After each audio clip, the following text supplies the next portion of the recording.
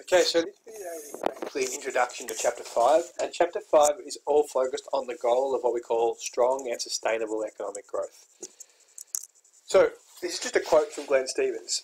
The economy's potential to supply probably rises at about 3% a year, give or take a bit.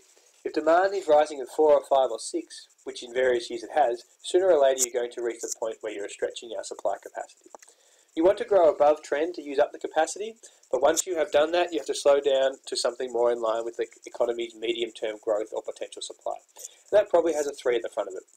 3 or 3 or a quarter or something like that. You cannot have demand growth at 5 and expect that will not give you a problem of inflation.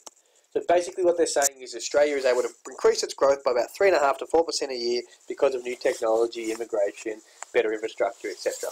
If we grow faster than that, we can sustain it for a short period of time, but eventually we're going to reach our productive capacity. So we can grow at 5 and 6% for a little while, but eventually we're going to get to basically where we call the vertical line. So we can really only grow at 3.5 to 4% without seeing excessive inflation, because that's how quickly we can push out our supply curve. Okay, so the goal is strong and sustainable economic growth, and you need to be able to define each little part of this goal to get full marks.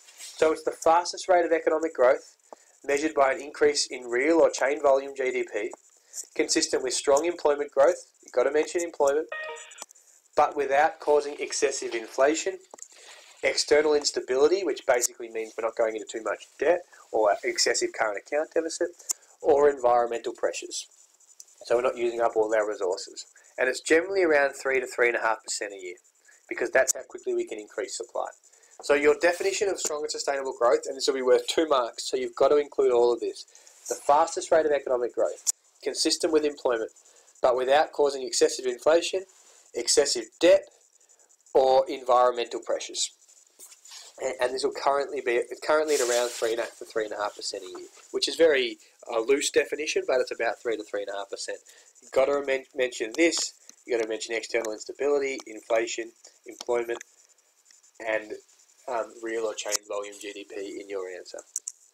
Okay, note in periods of strong productivity growth, it is possible for us to grow at 4% and still be sustainable because we're boosting our productive capacity by that much. But generally, Australia is not able to increase its productivity this quick, so we will have inflation if we grow at 4%. But there has been times in our history where we've been able to increase our productive capacity by 4%, and therefore we've been able to grow without inflationary pressures. And that's why China's been able to grow at 10% and still not experience excessive inflation, because they're able to do this. Benefits of economic growth. Okay, so these are some of the key benefits of economic growth for an economy. Increased derived demand for labour. So basically, if we're growing faster, we need more workers because we're producing more. That helps to lower unemployment. It boosts factor incomes. More people have a job, so they're able to earn higher wages, higher interest on their savings because we save more. Higher dividends because share prices will generally go up. Economic growth provides greater taxation revenue for the government. That's a big benefit. More people have jobs, more income tax. Companies make more money because they're producing more and selling more. Higher company tax. Gives us the opportunity to provide more foreign aid because we have more money to supply. The government's got more money to provide foreign aid because we're in surpluses rather than deficits. More people have a job, so our material living standards are satisfied. And people with jobs generally will experience higher self-esteem, happiness, more chance of developing friendships because they're going out and meeting people. So there's sort of like 6 key benefits of high economic growth. Costs of economic growth, well, it can cause damage to the natural environment if we're using all our scarce resources. It can lead to structural unemployment. If we're growing because we're using more capital or machinery, that can be a way that we become more productive, but it can lead to unemployment. So sometimes growth is not just synonymous with employment. And as I said, it's to do with productivity and technological progress. It can lead to inflation if we grow too fast.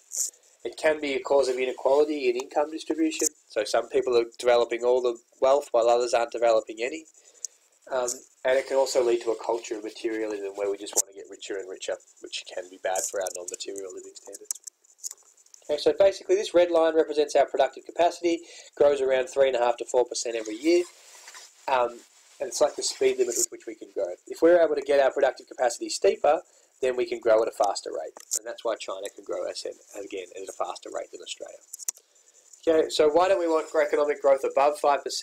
Because the pace of the economy would progress beyond its speed limit or beyond our productive capacity. It's going to cause inflation, okay, well above our target range of 2 to 3%. And that's because more people have a job, there'll be tighter labour markets, so higher wages, and there'll be pressure on our resources. Because inflation is higher, we're going to import more. That's going to lead to trade deficits. It's going to lead to more debt for our economy. Because we're importing a lot more than we're exporting, we're going into more debt. So it causes inflation, it causes excessive debt, and it can decrease our non-material living standards because it can lead to an overuse of our natural resources. It can overuse non-renewable resources. It can also lead to increased stress and reduced quality of life if people are working too many hours.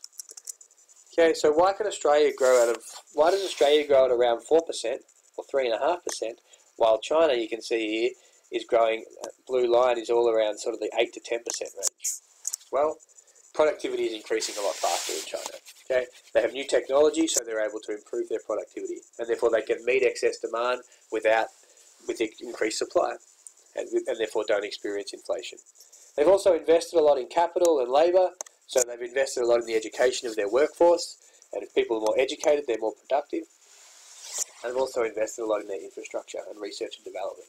And you've got to remember, growth is all about sort of getting from one point to the other. So if China's starting at a lower base, and therefore they're able to increase that quicker, then they will have experienced higher growth. For Australia, our education levels have been quite high for a long period of time, so we're only able to increase it in sort of small increments. Okay, so this basically just shows you how quick countries are expected to grow over the next sort of 40 years, starting with 2009. You can see Vietnam at the top, all the way down to most of your European nations like Germany and Italy, and then unfortunately Japan down the bottom as well. And Australia expected to grow at around 2.4%.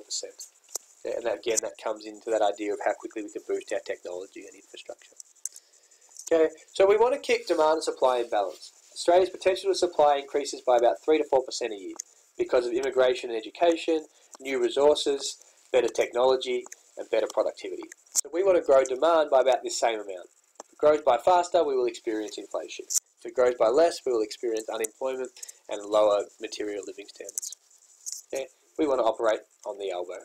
Demand and supply in balance, constantly push this out and constantly increase this. So we continually get similar prices at a higher level of real GDP. Thank you.